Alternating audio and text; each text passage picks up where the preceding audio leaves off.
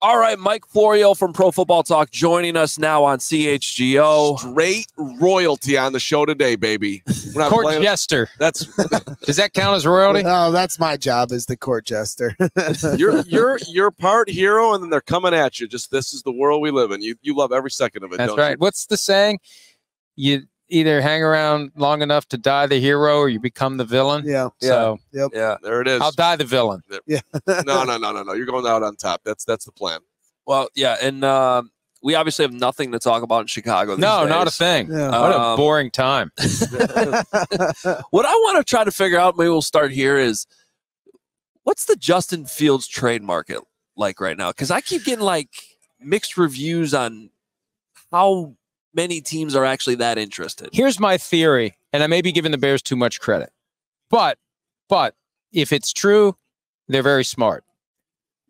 I think they've been hoping that the phone will ring, and it hasn't, at least not the way that they had hoped. The comments this week from Ryan Poles and Matt Eberflus, I think were calculated to just stick it to him enough to get him to ask for a trade. Instead of him saying, I just want to know what the answer is. At some point that becomes, I want you to trade me. Because then if they trade him out from under a trade request and they don't get much for him, they don't look as bad. Whereas if they just don't get much for him and he didn't ask to be traded, they look like they blew it. So I don't want to give him too much credit, but I don't think it was an accident that on the other side of that curtain 2 days ago, Poles and Eberflus were kind of taking some shots indirectly when they talk about what they want in a quarterback. That's not what their guy currently has. And I feel like they're now hoping that maybe he says, I want to bring this to a head. So when they have to do a bargain basement sale, they don't get embarrassed by what they get in return for. And you feel like that's almost close to that point because he's on, Justin Fields goes on the St. Brown Brothers podcast and he's talking about, I just want an answer. I want to be done with this. And, bringing up teams like the Falcons and talking about their roster and how much he likes playing in the stadium at Pittsburgh. So it does feel like he's close to that point. At one point, they took the odds off the board yesterday at DraftKings when the Falcons were an overwhelming favorite as the team where he'll take his next snap.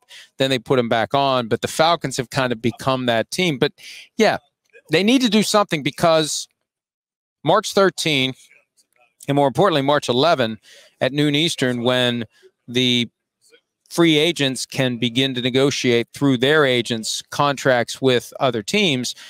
What happens then is, let's say I'm a team looking for a quarterback. I got my list of quarterbacks I'm looking for. You call the first agent and you say, here's my offer. I need to know in 5 minutes what you're going to do because I got to get to number 2 before number 2 is gone. And then if number 2 is gone, I get to number 3 before number 3 is gone. So I need to know what you're going to do.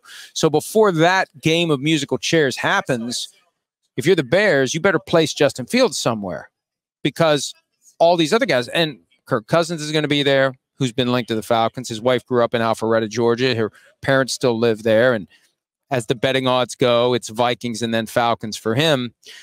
So you've got Baker Mayfield, who has yet to sign with the Buccaneers. He's out there. You've got Russell Wilson, who's going to be cut on or before March 17. The Broncos haven't announced that, but that's going to happen. So you've got this game that you're playing where you better drop Justin Fields somewhere or you're going to be stuck with him. And then you're stuck with him until after the first round of the draft when you hope that a team that decided to wait for the draft to get its guy doesn't get the guy it wants and maybe we'll trade you a second-round pick for Justin Fields. But that's a hell of a risk because if that doesn't work, then you got Justin Fields and Caleb Williams under contract going into 2024. Well, and you're setting up a pretty ugly scene, right? Like if Justin Fields is still on the roster the night of the draft and they draft a quarterback at 1, just knowing Bears fans like we all do, I can promise you they will boo the pick. Yeah. They which is wild, which is crazy that we could be at this point with Caleb Williams and actually have Caleb Williams getting booed. Well, they booed Mitch Trubisky, but this is a much different circumstance. And we love everybody that watches this show. We love all Bears fans. It doesn't matter if they're booing, just as long as they do the right thing. Don't worry about the fans. The boos are temporary. The cheers last forever. Yeah, but it is that doesn't make any sense. I think it was right on point. let me ask you. I think you had a follow up. Well, I was just we haven't talked about enough, honestly, about this idea of requesting to trade. But we see these scenarios play out in the NFL every single year with players, and I'm almost surprised that it hasn't gotten to that point. You just don't see GMs openly talk about, we're trading or starting a quarterback like it's almost like inevitable. It's very odd. And normally in this situation, I feel like the players' side, the players' camp would have requested a trade by now. Yeah, I think you're absolutely right. And that is the next move that needs to happen. And you know what? From Justin Fields' perspective, look, the Bears want to maximize the return. And at one level, you could look at it as the player and say, oh, I want them to maximize the return because it's an ego thing. Look at everything they gave up to get me. The better approach is I want them to give up as little as possible. I want my next team to not be hamstrung by giving up a 2 or a 1 or whatever or this or that. I want to be a bargain basement because I want my next team to be fully equipped to put talent around me. So who knows? Maybe it's just like this weird game of cat and mouse at this point. But I thought they were not that they were overt, but we picked up enough on Tuesday. They're going with Caleb Williams. So what's the end game with Justin Fields? And I really think they're hoping he asks to be traded because then when they get not much for him, and this is not a good year to get much for him with all these other options that are available at quarterback. This is not a year to have to trade for somebody. It's interesting. So Bill Belichick gets no interest this offseason. The Bears stick with Matt Eberflus. Let's just focus on the Belichick part of your mic. Why do you think that there was no market for arguably – a lot of people would call him the greatest coach in the history of the game? Robert Kraft put it best on the day that they parted ways. They did a joint press conference where they just read their statements, and then Kraft came back later and answered questions. And somebody asked him about Belichick's apparent willingness to take less power going forward. And Kraft said it wouldn't work. It would be too confusing. It would be too awkward. I think that same mindset applies anywhere else. Think of it this way. If a team hires Belichick to just be the coach, and you got a GM who's 43 years old, comes in for the draft meetings, and you got Belichick sitting there, your employee, the guy that answers to you, the guy that is second to you, the guy that has to defer to your choice, is he really going to do it? Are you going to be comfortable doing that as a GM when you're working with a guy who's been fully in charge of the Patriots all these years? So I think there was no team that was comfortable putting Belichick into the current structure, and there was no team that was comfortable blowing up the current structure and handing the keys to Belichick. I think Arthur Blank wanted to do it initially in Atlanta, wanted Belichick in there, but when it was clear that he was going to have to completely get Rich McKay out of the operation, completely just exile him away from football operation, I don't know that, but I just think from following the Falcons and understanding the way this all works, that was the impediment at the end of the day. So Rich McKay gets the guy there that keeps him viable, and Raheem Morris is the coach. So over the course of the next year, will there be an owner that thinks, you know what, screw it, I'm just going to let Belichick run everything? I got one other tangent question for you, because you've been doing this. Pro Football started, what, 2001, right? Yes. How much impact, I mean, you're as prominent as can be. All the talk, though, everywhere, from ESPN all the way around. How much do you think teams are concerned about what is being put out there, what's being said on all the shows that are happening all the time versus like maybe when you started? Like, how much are they just trying to always control the narrative and make decisions based on that? Some teams do, some teams don't. Some teams are smart about PR and some teams aren't. And there are situations where I think it's advantageous to work the media to understand where you're going so the media can be, as the liaison to the fans, the device that gets the fans comfortable with what's coming so no one is surprised. And that's where the balance is. For teams, a lot of the stuff that you want to do is very strategic and secretive, and we don't want to tip our hand because then that hurts our effort to get what we want. On the other hand, you still have individual human beings who you're expecting to fork over money and time and emotion, and there's a balance there. But I know this is one thing that's been true at PFT, and I don't know why this happened, but a lot of the owners read everything that we write. And one of the reasons the league office hates me is when Roger Goodell's trying to enjoy his bagel and coffee, he gets a phone call from an owner who's pissed off about something I wrote, and now he's got to deal with it, and then I got to deal with it. But they pay attention. The owners pay attention to what's being said, and they are And I think they pay attention to all the media. I think that's one of the reasons why the coaching process is so imperfect, because what we say in the media does resonate. They listen to us, because a lot of these owners think about it. And this is one of the things I love about the NFL. I hate it and I love it. It makes it so compelling.